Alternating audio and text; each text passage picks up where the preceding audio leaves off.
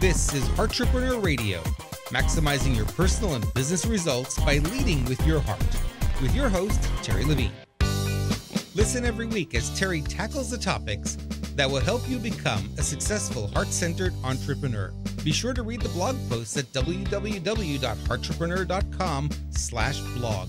Come back often and add this show to your favorite RSS feed or subscribe in iTunes. You can also follow Terri on Twitter at MentorTerri and on Facebook.com/Heartrepreneur Terri Levine. And now here's Terri.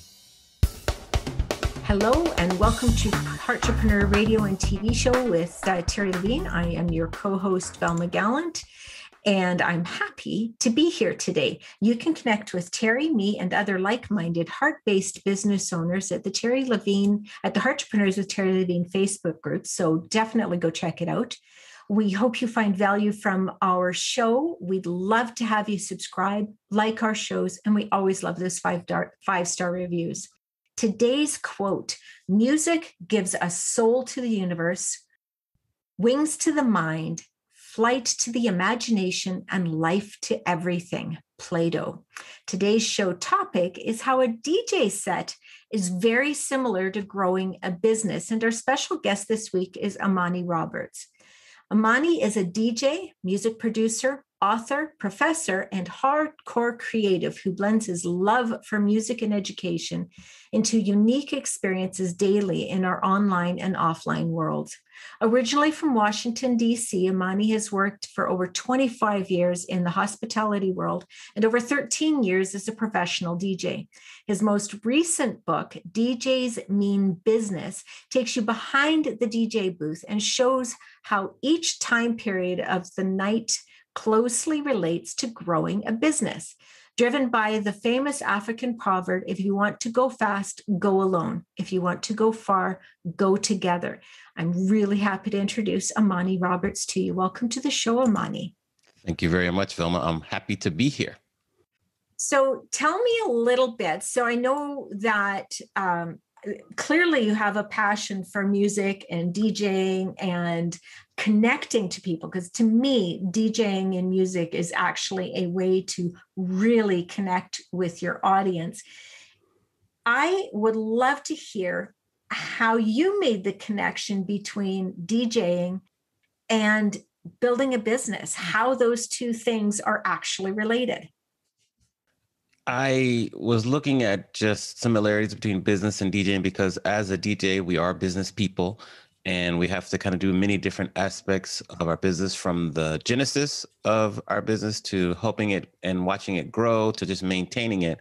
And that's very similar to a DJ set where you first start off. If it's 10 p.m., you're just kind of getting started, warming up the crowd, to encountering some sort of resistance issues, whether it be with the equipment or the crowd, fighting through that because through it all, the music is not allowed to stop. So you must keep going. And then just continuing to take advantage when you do hit peak sales and keeping that going, which for us would be peak time. The dance floor is packed. Everyone's happy, singing, dancing, crying maybe.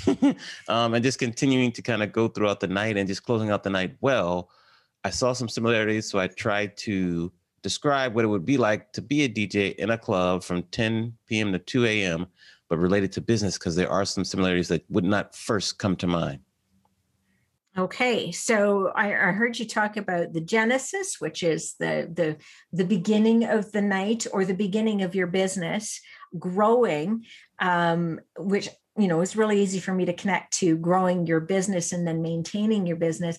What do you mean by growing when it comes to your DJ, and what's the connection that you made there?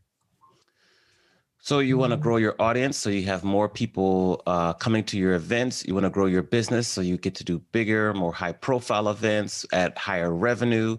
You want to grow personally your DJ skills, whether it be certain scratching techniques, mixing techniques, beat juggling, your catalog of music. There's always room for growth. You want to be able to grow to be able to play not only with other DJs, but maybe with other musicians. So there's always different great growth opportunities. You want to grow so you can perform not only in your home city, but at cities all around the country and then all around the world. So when I think of growth, that's what I'm thinking about in terms of DJ life. You want to grow and play bigger, better festival events. There's just massive opportunity for growth. And that's what comes to mind when I think about it in terms of a DJ. Okay. That makes a lot of sense. So growing your audience, your events, your music library, which to me would kind of relate to your product base as well. I also heard you talk about growing collaboration with other DJs. And I think that's a really important part of growing any business, is to find ways to be able to collaborate with other people. I mean, that goes to what we talked about in your introduction about the African proverb: if you want to go fast, go alone. If you want to go far, go together. Yes, I think, I grew up playing competitive sports, and, there's really only one winner, one loser at the end of the game. And initially you might think that business is that way, but that's probably not the best way to grow your business. You can only grow by yourself so far. You're going to need to collaborate with different people across different demographic groups, across different industries. So as a DJ, if you're able to collaborate with other DJs who could have a bigger presence in a different area of the world, or could be skilled in a different area than you, it's just going to help. It helps. And it'll help you get further. I've gotten further in my career quicker by collaborating with other DJs, meeting other DJs, inviting DJs to collaborate with me, networking with other people. If I just stayed in my own little box, I would not be as far as I am today. Okay. And I love that you brought in kind of the sports reference, because what I'm kind of hearing is that business, DJ music, it isn't a sport per se, but it's more like a production. And so when we bring in that team together, or those partners, you actually get the opportunity to create more visibility, you're playing in a bigger theater, right? You're playing in a bigger dance hall, you're playing bigger events, and it just gives you that opportunity to play bigger in your business. Exactly. And, the DJ world, it can be very competitive. It can be very cutthroat, but the road that I'm trying to walk down and to kind of live my life and business-wise, the road of collaboration. And I feel, and I've seen that I'll get much further going down that road than kind of being stuck in the old school way of thinking in terms of just competitiveness and trying to, be at the top, but be alone. Right. And that makes a lot of sense as well. So tell me a little bit about your book. I want to hear your favorite chapter in there, the one that you most love to share with your audience. Okay. Well, if I could, I'll share with you 1.5. So my favorite chapter is probably the troubleshooting chapter.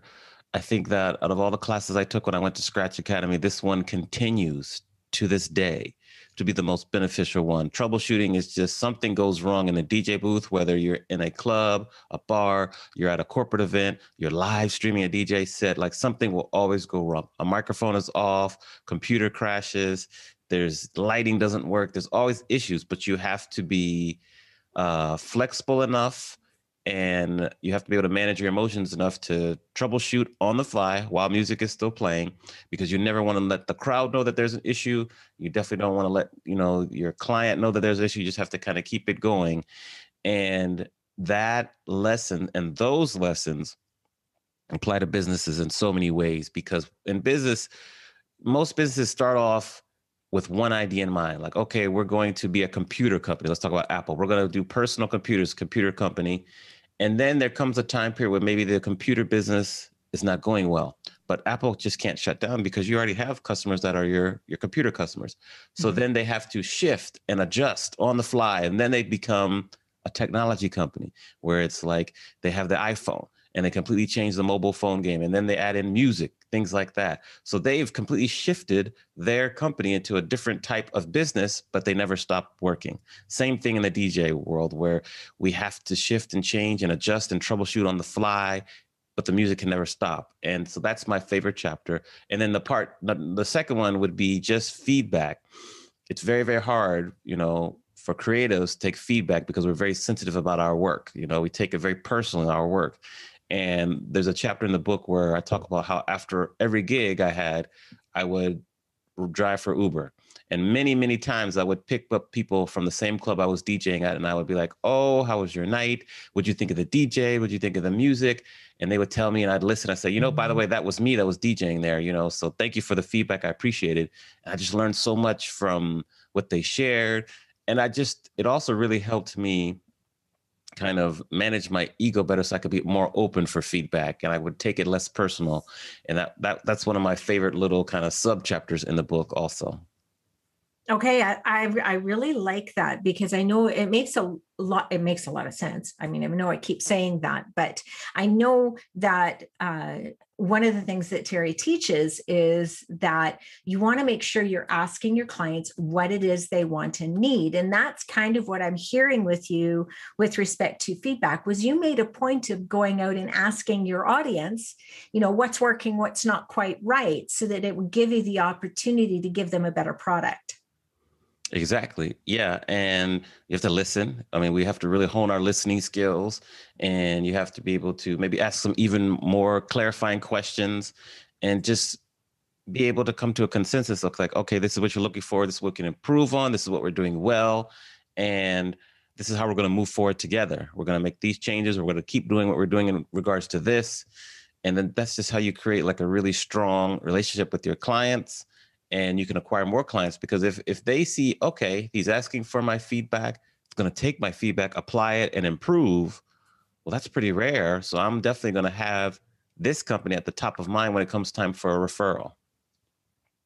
And again, I'm definitely seeing the connection between asking for the feedback and building a quality relationship with your audience, your clients. Certainly in this day of social media, you are building a relationship with your audience as you're building your business, even before you get to the point of them being a client.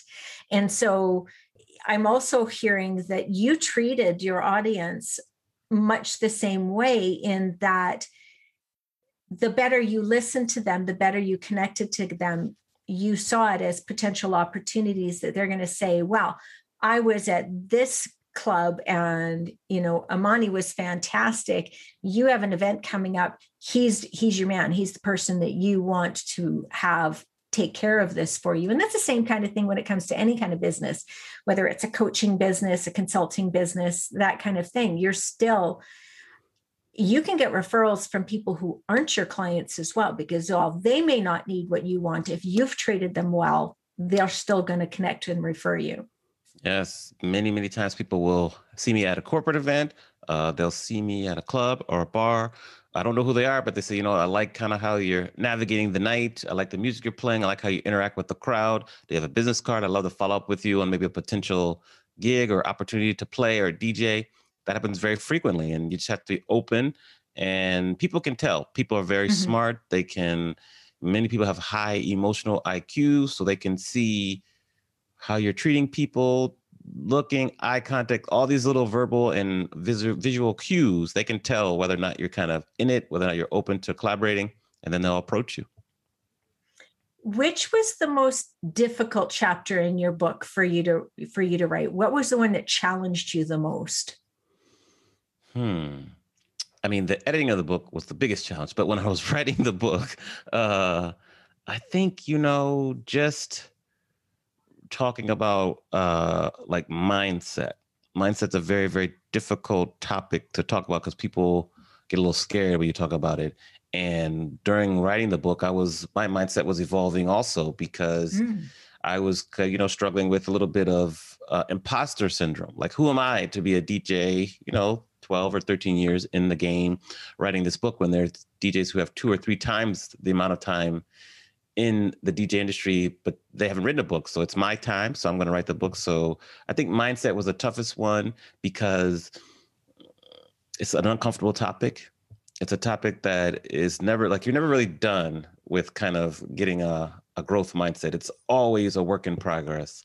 And many, many times there'll be other people, family members, old friends, new friends, who have, like, you know, the scarcity mindset, and they want to try to bring you back into their world, but you can't submit to that.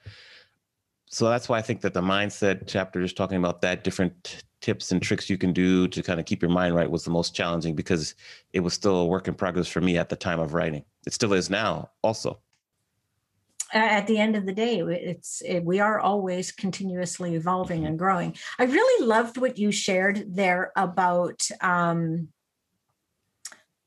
the imposter syndrome. Who am I to be writing this book? Because I think there's a lot of people who kind of face that. And I mean, and I know it comes back to who are you not to?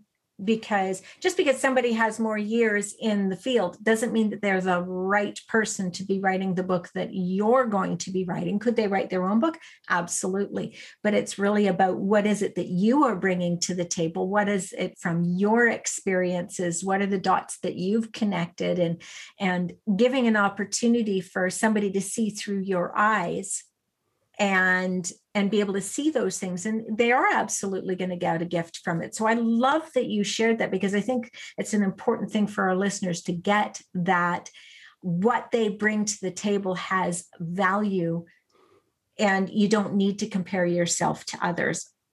I think that was fantastic. Yeah, thank you. I think, I have a really close friend. She's a yoga instructor, but she's got many years in corporate America, and she's been through like some tough times personally.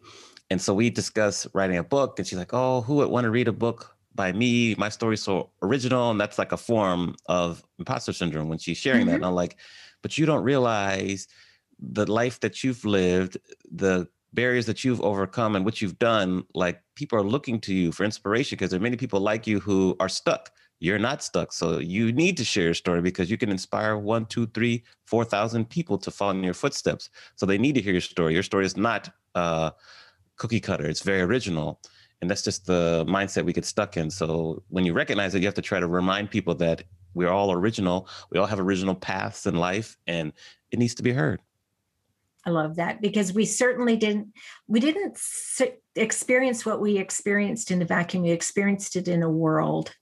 And what if we had those experiences for a very clear reason, and we get the opportunity to make a difference in someone else's life?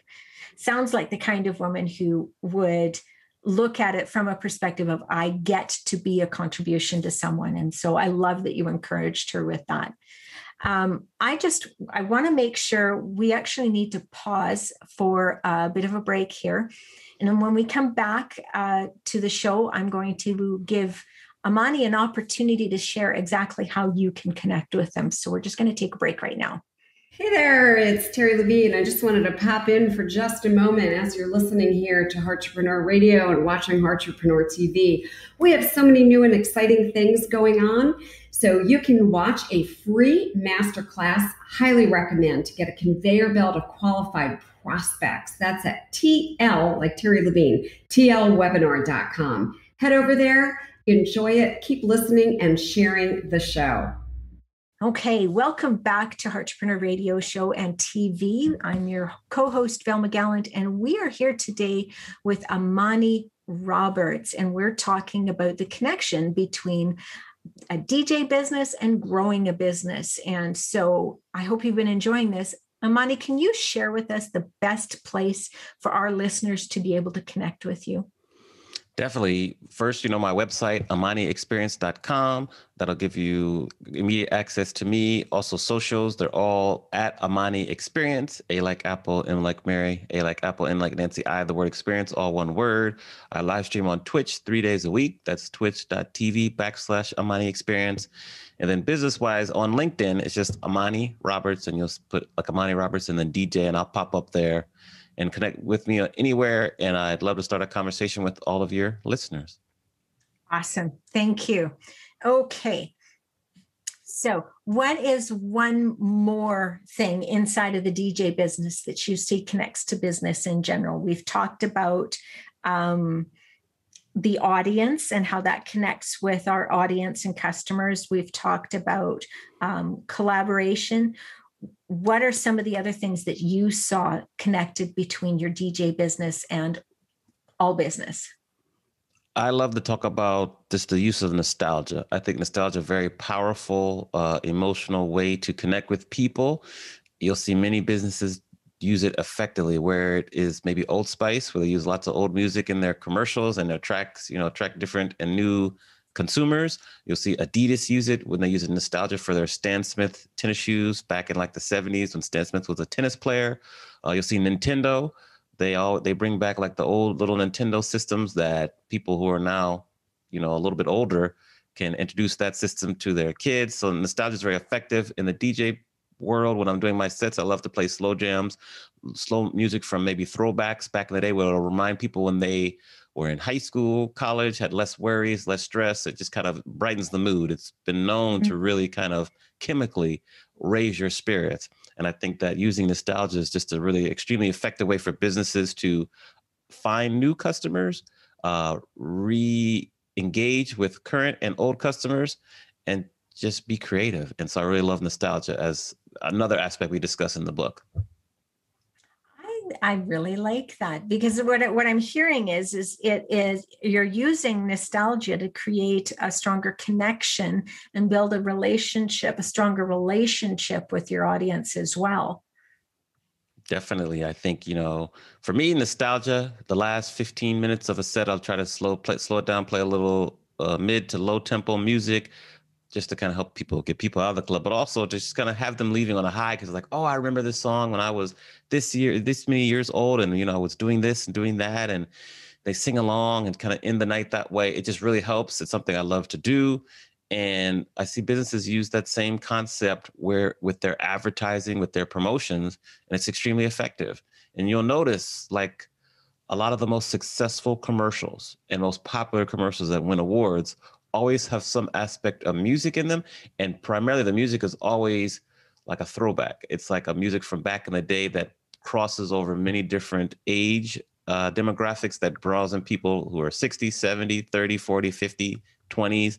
Because many times people nowadays will discover music that's old, but they discover it through commercials. And that's all by the use of nostalgia. And so I just love it.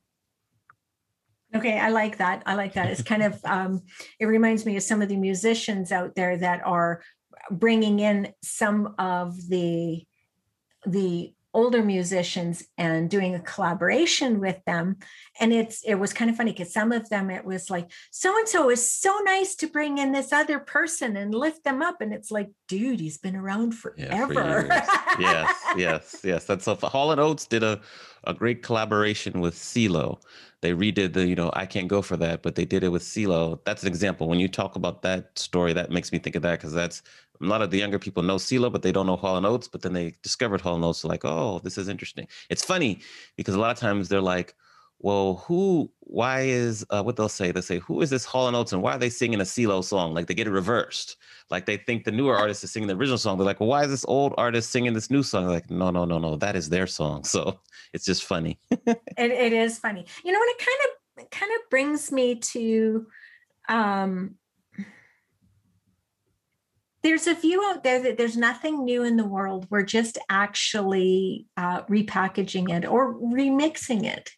And I think that too, when it comes to some of our products, is it a value for us to take some of the products that we've had and remix them together and come out with something new and valuable? Because sometimes those combinations can create more value for our listeners, for our clients as well. You'll see like a lot of consumer goods companies do that. I think Coca-Cola, they might have had, for fun, they had like the 25th or 30th anniversary of New Coke, just as fun, because back in the day they launched New Coke. It was not successful at all. But then they used this 25th anniversary just to kind of remix it, launch it again for fun, not expecting a lot of sales. You'll see that. You'll see a lot of movies get relaunched the 25th anniversary. So they'll re-record it with maybe more high definition in it, or they'll remix a song that are just new songs that are in the movie. So that's a really common strategy for brands to do, take their most successful products and relaunch them the 25th anniversary, the 10th anniversary, because people love an anniversary. They love like memories. And that's just another example of kind of how consumer goods companies do that. That's kind of cool, because I think there's a lot more connections between music, DJing, and business than a lot of us would even think about. Because that remixing thing kind of popped in while we were talking about all of this. I'm like, yeah, that makes a lot of sense, because that's, and I know that's something that Terri teaches as well inside of her work, is about repurposing. So you might have podcasts, and then you have the transcripts, and those can be turned into blog posts and so the same kind of thing absolutely applies to any kind of business as well as a DJ business. Yeah. Yes, indeed. I agree. Okay. So what is another important thing inside of your book that you think's of value for our listeners to connect to? We've talked about your troubleshooting chapter. We've talked about your feedback. You mentioned about the mindset. You did mention about managing your ego and growing your listening skills. What else do you think would be really important for our listeners to connect to? I also have a section where I kind of give, I think it's like 7 tips of just really how to grow your DJ business. One of them we talked about already was collaborating with other DJs. Mm-hmm. Another tip would be to get education, take lessons. I think that's really important. That'll help broaden your skill set, which is valuable. And then something that I really double down on is just joining professional associations. I think in the DJ world, that's kind of a hidden gem. Many DJs don't take advantage of that. I'm very active in professional associations, 2 in particular, Meeting Professionals International on the global level, as well as my chapter, which is Southern California. So I'm very active with that. And then ASCAP. And ASCAP is more on the music recording side. And you can get immense amount of education through these associations. The networking is very valuable because you're working and networking with like-minded people who can refer you business, but also, being a small business owner can be very lonely. And in a lot of these different associations, you have people who are doing similar things, whether it be small boutique event planning companies, videographers, small boutique venues. It's always good to be around people who are kind of in the same fight as you. And you can meet these people, you can learn from them, you can share what you're going through, they can share what they're going through, you can find out current events and news from them. So I just really, really encourage DJs, creatives to join professional associations. You can attend the national conferences, then see what kind of exposure you can get globally. I think that many of us creatives don't take advantage of that, but we should, because it's very valuable. And so there's a chapter that talks about that, and this gives more tips with regards to that too.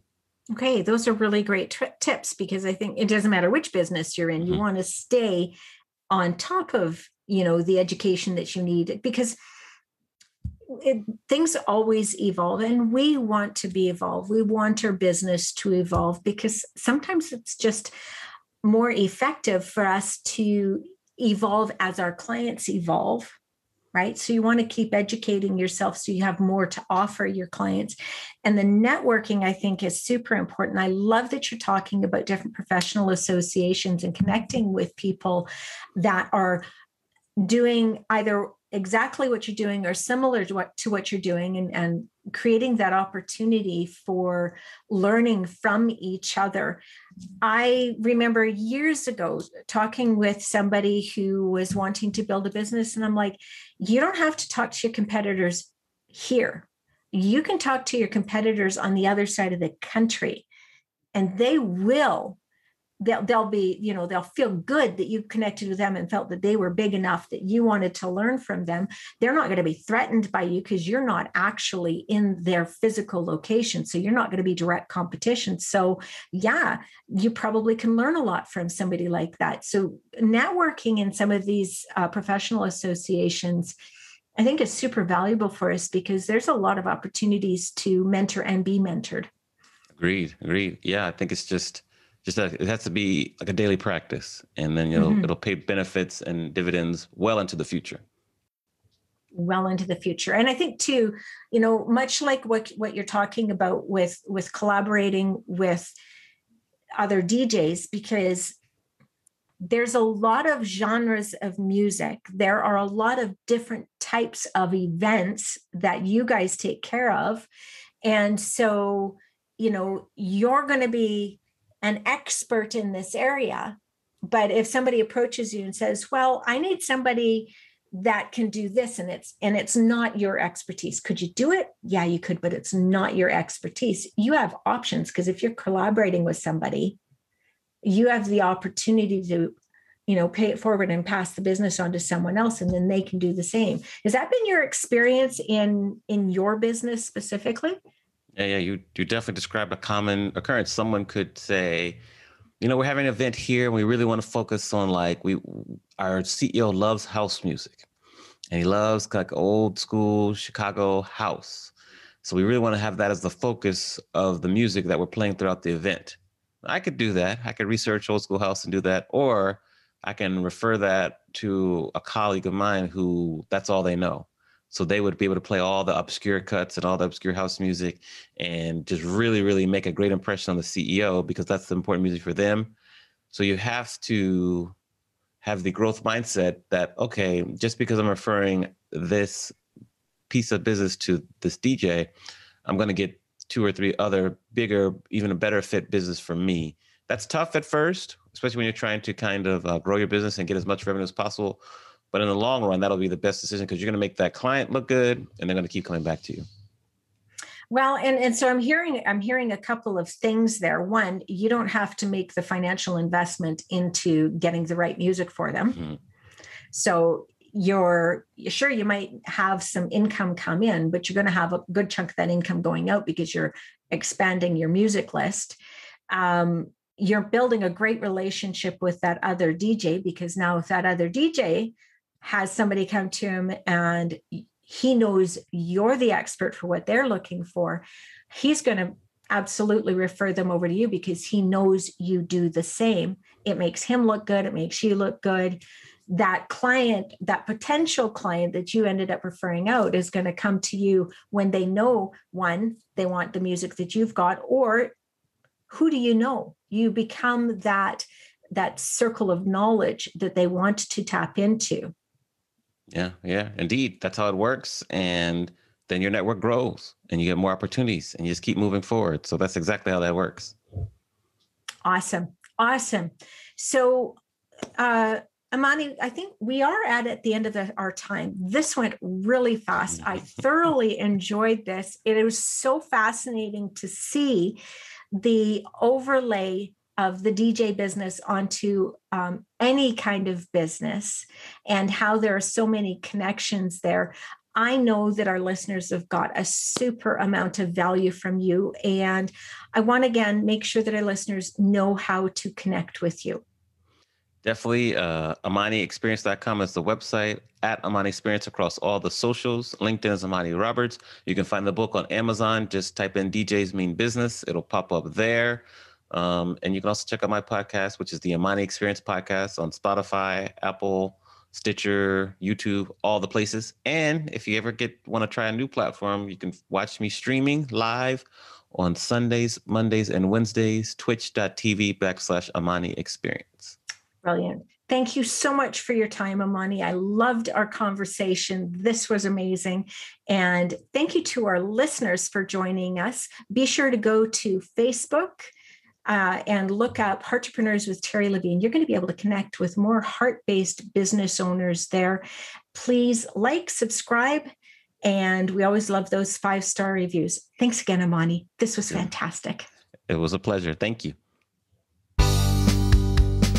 You've been listening to Heartrepreneur Radio, maximizing your personal and business results by leading with your heart, with your host, Terri Levine. This show is produced every week for your enjoyment and education. To make sure you never miss a single show, add us to your favorite RSS feed or subscribe in iTunes. You can also read Terri's latest blog posts at www.heartrepreneur.com/blog, or follow Terri on Twitter at MentorTerri, and on Facebook.com/Heartrepreneur Terri Levine. Your questions and comments are always welcome and appreciated. Send them to Terri on either Facebook or Twitter. Thank you for listening.